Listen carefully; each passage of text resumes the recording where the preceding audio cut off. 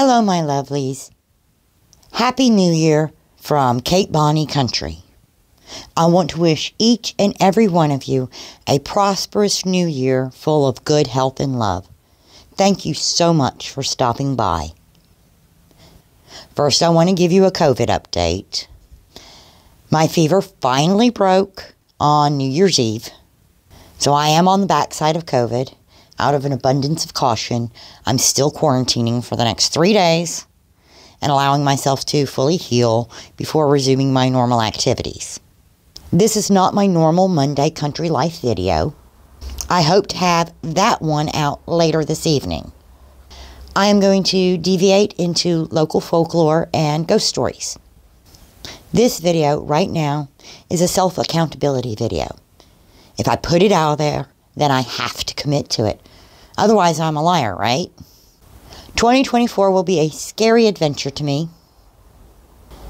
Due to a long-term injury, I am not disabled enough to receive government assistance, but I am not physically capable of performing the physically demanding work that I have done all my adult life. I cannot stand in one place for an 8-hour shift.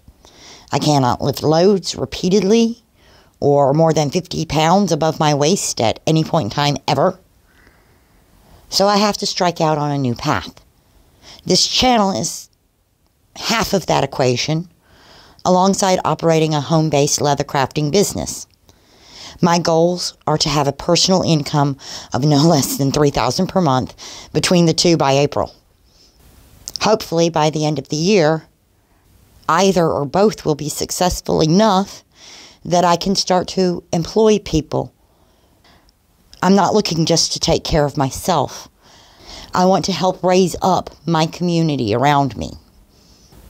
My next goal is to face my failure head on. I have to improve my physical health as well. Recording and editing videos takes a lot of time, much of which is sitting in front of a computer. I must increase my physical activity so I can maintain and improve my overall health. Sitting for hours on end simply is not healthy. This is where you all come in. I have found that you like watching me with my dogs. You also enjoyed when I talked about my mental health struggles. Well, maybe not enjoyed. Enjoyed might not be the right word for it. But you all seemed to take something from those videos. They helped you in some way, and for that, I am grateful. I am thankful. Sharing my experience has touched other people. And that's all we can hope for in this life, is that in some way, we help those around us. Some of my country life videos have done very well, while others have been mostly ignored. My workshop videos fall fairly flat. So I need your input. In the comments, I need to hear from you. Do you want more or less dogs? More or less mental health discussions?